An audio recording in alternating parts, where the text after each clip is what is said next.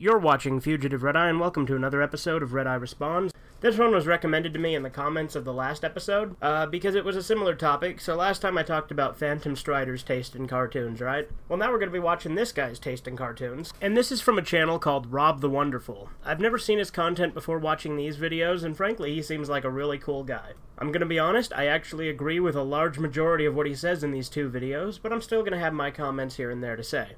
And there's a couple of things that I do disagree with too, so let's jump into it. Here we go.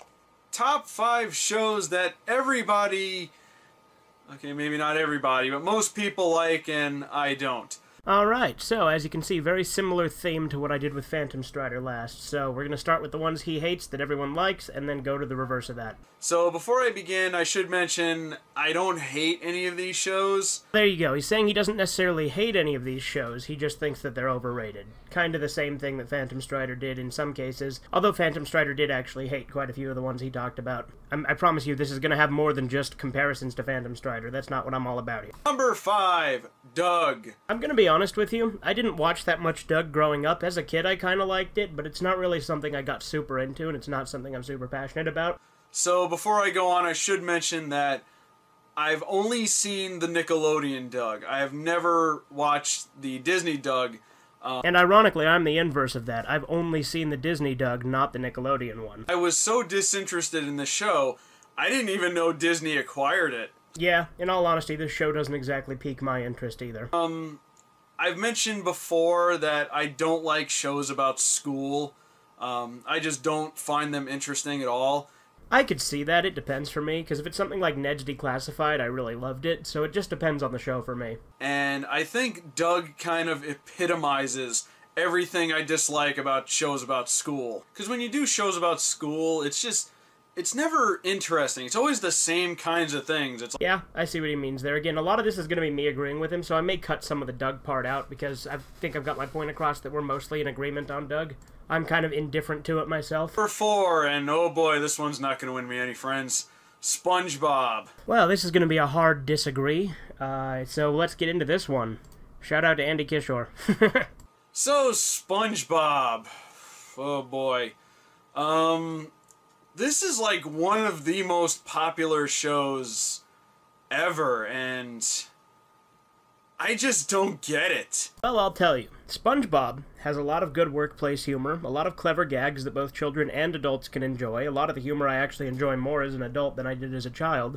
It's got a lot of clever commentary, but it's not preachy. It doesn't tackle, like, real-world problems, really. It has good characters that are all very entertaining and fun to watch. And the interesting thing about SpongeBob is I think a lot of people, when they're watching it as a kid, have the more SpongeBob mentality, whereas when they get older, they have the more Squidward mentality. And I think that that dichotomy of the different character dynamics is what really makes the show work, and it makes it so clever and intelligent and fun. I mean, I have watched it often, and a lot of people keep saying, like, you know, the earlier episodes are better than the later episodes, or, you know, people seem to have their favorite season of SpongeBob that they really liked. I will say that I have watched episodes from various points in its lifetime, and at best, I think it's okay. I disagree wholeheartedly with that, because I think SpongeBob is a huge cultural phenomenon. It kind of shaped a generation. It's like one of the few shows that I know that every single person I ever talked to has seen and enjoyed. And on the subject of some seasons being better than others, I tend to give more credit to the bad seasons, quote-unquote, and I actually enjoy a lot of them. Not as much as the good seasons, but I do feel like the show is still pretty solid. I do feel like it had a low patch for about, you know, 5 or 6 seasons there in the middle, but I do think it has recovered slightly. I haven't watched it since Hillenburg's death, admittedly, so I don't know if it's gone downhill again since then, but up until that point, I've enjoyed it. This show, to me, just does not deserve the worldwide cultural phenomenon status that it's achieved, and wow, I just don't really get it. I understand not personally getting it, but I definitely think it deserves the cultural phenomenon it has, because the show, like I said, itself defined a generation. It was something that all of us grew up on, and it was very important to us as kids. How the hell does it keep going? Do you know how many better shows have come and gone within that lifetime? Well, to talk about better shows is very subjective, and I will say that there are a lot of great shows that have come and gone in the time SpongeBob has been going, but I'd also say that a lot of shows that come and go tend to be bad bad, but again, it's all subjective, so I can't really say for sure, you know, what's good or bad with shows, but I do get what he's saying. There are a lot of great shows that have kind of been given the boot because of SpongeBob, especially on Nickelodeon, because Nickelodeon does have this habit to just rerun a bunch of old SpongeBob rather than showing new content. At least it did last time I checked. I haven't watched Nickelodeon in years, so forgive me if I'm wrong. Number 3, and I am not apologizing for this one, Code Lyoko. I'm not going to go too much into this one. I do kind of agree with him on this one, too. Code Lyoko is a show I used to watch pretty heavily, and I do still like certain elements of it. And it's one of those shows that I feel like the earlier seasons of Code Lyoko were actually pretty entertaining, but then it went massively downhill after Aelita came out of the computer. That's when I feel like the show jumped the shark and I stopped watching. And he does make a point that Code Lyoko is very confusing and poorly written, and I'd have to wholeheartedly agree. Even in the earlier seasons, it's hard to make sense of what the fuck is going on. Number 2, Drawn Together. Oh god, here's where we start getting into the hate. This is interesting, because Phantom Strider really likes this show, and I actually don't like it. I haven't watched it in a while, mind you, but I watched it when I was a kid, and I really liked it back then. But then as I watched it when I was older, I just felt like it was trying way too hard to be edgy. But I haven't watched it in years. I might give it another go at some point, but yeah, I'm kind of in agreement with Rob on this one. It's pretty bad.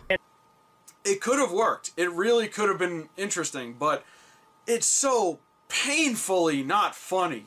And again, I'd have to agree, based on going back and rewatching parts of it maybe 5-6 years ago, and granted, admittedly, my personality has drastically changed since 5-6 years ago, so I don't know if I still feel that way about it, but that was kind of the impression I got when I rewatched it. It was also one of those shows that relied a lot on shock humor. It would go out of its way to be as edgy and offensive as possible. See, the edginess, again, that's something I wholeheartedly agree with. That's just the only thing I could take away from it when I tried to rewatch it a few years back. I'm obviously not above edgy humor. I love edgy humor, but it has to be funny to be humor, you know what I mean? Number 1.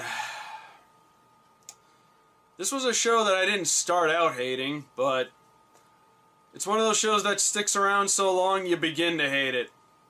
Number 1 is Family Guy. Now, this is absolutely fucking ironic, because I loved Family Guy coming out. I absolutely did. Then I went through this phase of hating it for a few years. And I am back at the point now, rewatching it. I just finished rewatching the first 10 seasons of Family Guy, and I fucking loved it again. And I'm also watching the Cleveland show right now, so I fucking love Family Guy. I don't watch, like, anything past, like, season 13. Whichever one Life of Brian was in, I think it was season 13, it might have been season 12. But admittedly, there are still some jokes I see in clip compilations from newer episodes, particularly Quagmire jokes, that I still find funny. This show has been going on for a very long time. When it first premiered, I actually thought it was kind of funny, but then it was canceled, and honestly, I didn't even know it was canceled. But then it came back, and then it was canceled again, and then it came back. And it seems that every year that goes by, the show just keeps getting progressively worse and worse. See, I am kind of with him on this, too. Even though I do love Family Guy, I do think that it does get worse and worse. And like I said, I haven't watched really that much after Life of Brian, because the show has been on a downward spiral. I will fully admit that. But I've loved the first 10 seasons, and I haven't had that many problems with it. There's been a few jokes I haven't liked. There's been a lot of things that I've personally considered in bad taste, but ultimately I've enjoyed the show as a whole. The characters in this show have just degenerated into some of the worst ever. They're hateful, they're abusive, they have mental problems, and it's to the point where it's not even funny anymore. It's more like, these people need to seek some help. See, that's a common criticism of Family Guy. I'm going to paraphrase a little bit here, because this isn't exactly what he said, but I feel like this is kind of what he was hinting at. That the show itself is very cruel and mean-spirited, and a lot of the characters just do horrible, horrible things. But admittedly, that's been part of kind of the draw of it for me lately. Because everything's been so sanitized and pussified for the last few years that I'm just tired of it. And being something as over-the-top, edgy, offensive, and malicious as Family Guy has been kind of refreshing. Like I said, there's been one or two jokes that I think have gone, in my opinion, too far, because I think that they're kind of distasteful, and that's particularly when they joke about real things that happen to real people. But I'm not going to go and say that that's not something you can do, because I think all jokes are allowed. There is nothing I am offended by, per se. I can just recognize when something is bad taste, kind of do a little bit of a double take and go, ooh, I don't know about that. But overall, I've still enjoyed the show despite all that. In fact, because of that in some cases, because it's refreshing. Even if it's a little bit malicious, it can be refreshing for me. Not to mention the jokes have gone stale, they keep reusing ideas. you know, premises of episodes are offensive. The show's always been offensive. That doesn't bother me. The offensive humor is part of what I like about it, but I do agree they have reused a lot of shit and run a lot of jokes into the ground. I'll tell you what the worst Family Guy joke, in my opinion, is. It's that one where Peter would go, "Ladies and gentlemen, Mr. Conway Twitty," and then they play like fucking 2 minutes of Conway Twitty singing. I hate that. That joke has never been funny. But I don't care that it's offensive. The show can be as offensive as it wants. That can be fun. And here's the thing. There's been many episodes of the show that have premises that I completely disagree with. I don't agree with a lot of the politics that gets put in certain episodes. I'm not going to name which ones, because that's not what this is about. But the point is, I can still enjoy those episodes, even if I wholeheartedly disagree with what Seth MacFarlane was getting at. It's sad because Family Guy can do good things. I like the episodes that focus on Stewie and Brian when they're on a road trip together, or the one where they were trapped in the bank vault. That was a really good episode. Hell yeah, I agree wholeheartedly. Like, everyone likes the Road to episodes, myself included. Those are some of the best episodes of the show. But I'm glad that he likes the episode Brian and Stewie when they're trapped in the bank vault. Because believe it or not, that episode is really hated for some reason. I fucking love that episode. It has some of the best character development in the show. I don't get why it's hated, so I'm glad that someone else can appreciate the episode Brian and Stewie. And then there was the murder mystery episode where they were all at the mansion. This guy has good taste. That episode's fucking fantastic. That episode being, And Then There Were Fewer. I love that episode, so there you go. Which, by the way, didn't have any cutaway gags, and maybe the show should just stop relying on those. I do kind of agree. The cutaway gags can be pretty bad. I do think they are kind of what makes the show itself, though. They are kind of what made it stand out from other comedy. But I do agree that they can be overbearing, and maybe the show shouldn't rely on them so much. For instance, the Cleveland show still had cutaway gags, but not as much. They still had a decent amount, mind you, but they did kind of cut back on it in the Cleveland show, which is part of why I appreciate the Cleveland show so much. A lot of people don't like the Cleveland show. I do, but that's not what we're talking about. That's a tangent. I know it's very easy to pick on Family Guy, but it's garnered so much hate from so many different sources. The South Park crew hates it. The Simpsons crew hates it. Even Seth MacFarlane said he was done with the show for a while. And you know what? I like Seth MacFarlane. I think he can be funny. I've seen him on the Comedy Central roast. But it's just, Family Guy is done as far as I'm concerned. It's not funny anymore. It's just on TV, and we're just kind of waiting for it to finally die. And with that note, I do agree as well. I do think the show should just end, as much as I think The Simpsons should just end. In fact, I'd rather watch Modern Family Guy than Modern Simpsons, because The Simpsons has gotten that bad. But yes, I do think that Family Guy should end as well, especially with voice actors stepping down, which I don't personally agree with, but that's a whole other thing, a whole other issue. Anyway, let's move on to his next video, the ones that he likes that everyone hates. These are the 5 shows that everyone hates, or at least most people hate, but I don't. These are shows that I feel maybe don't get the credit they deserve, or are kind of underappreciated, or in the case of number 5, get a lot of hate that I really don't feel they deserve. So yeah, once again, he doesn't absolutely love these shows, but he thinks they're underrated, which I can respect, because I have plenty of shows like that myself. Number 5, Uncle Grandpa. Yeah, I'm gonna have to disagree. That show's fucking disgusting, terrible, and just as awful to look at, isn't funny, and is just bad. I think maybe he might be right about it getting maybe more hate than it deserves, but I'm one of those people who hates on it, so I don't know if I can really give it any credit, because it's just fucking awful. Modern Cartoon Network is terrible, in my opinion. The last good show they had was Regular Show, and it ended, so that's just my opinion. Yeah, that's right. I'm gonna defend this show. Boy, we're off to a good start already. Alright, this show gets an excessive amount of hate, and at first I can kind of see why, because it is a bit of a weird show. I mean, the title itself is completely strange, but, have any of you actually watched it? That's a fair point. I haven't watched a ton of it. I haven't even watched a full episode, but I have seen little bits and pieces of it on TV when, like, my little cousins were watching it at my grandma's house from time to time. It's kind of interesting. The show is very fascinatingly surreal. It's got this look and this style, and let me stop you right there. The look and style is exactly the same for every fucking Cartoon Network show there is these days. Steven Universe, Uncle Grandpa, Powerpuff Girls Reboot, Thundercats Roar, Teen Titans Go, they all use what's known as the Cal Art style, and they're all, like, too fucking samey for me to say that the style is anything unique on any of them. It has kind of a heart to it, because Uncle Grandpa's a character who helps kids out with their problems. So, where's all the hate coming from? Just because a character is good and sweet and likes to help people doesn't make them a well-written character. It doesn't make them a likable character, and it doesn't make them fun. If anything, sometimes that can make them very uninteresting and boring. For instance, that's the problem a lot of people have with Jonathan Joestar. And I love Jonathan Joestar. I'm not trying to say that I feel that way. But that's part of why Part 1 doesn't get a lot of credit, right? Because Jonathan Joestar is just a good boy trademark. There is no other personality to him. So I can see why people don't like him, even though I really do like the character. So with that in mind, I also don't think that Uncle Grandpa would necessarily be a good character just because he's a good boy trademark. In the first episode, there was a kid who didn't like the fact that he was fat, and through Uncle Grandpa's weird series of events, he taught him that it's not so bad. You can be comfortable with who you are. While I do agree wholeheartedly with that sentiment of being comfortable with who you are, I also do think that people should always strive to self-improve. I think to just accept mediocrity and to just accept being, not your best isn't exactly a healthy mindset. I do think you should ultimately be comfortable with who you are and accept yourself and understand and accept your flaws, but still intend to overcome those flaws, you know what I mean? Like, I'm always looking to self-improve myself, because, let's face it, none of us are perfect. That said, I do understand, the idea of being comfortable with who you are, and I don't think that's a bad message. I just think that it's dangerous to never want to improve. Oh, and anybody who complained about the crossover with Steven Universe, shut up. That was hilarious. I wouldn't complain about that because I hate both shows equally. In fact, I think I hate Steven Universe more than I hate Uncle Grandpa. So, fight me. Number 4 is a tie between The Cleveland Show and American Dad. Yes, exactly. I completely 100% agree. The Cleveland Show and American Dad are both heavily underrated. Very good Seth MacFarlane shows, in my opinion, both potentially better than Family Guy. Yeah, 2 Seth MacFarlane shows, because in my last list I mentioned that I did not like Family Guy, and I feel that where Family Guy has failed miserably, American Dad and The Cleveland Show succeeded. American Dad originally started out as the show that was just making fun of Republicans. It's like, they're Republicans, LOL.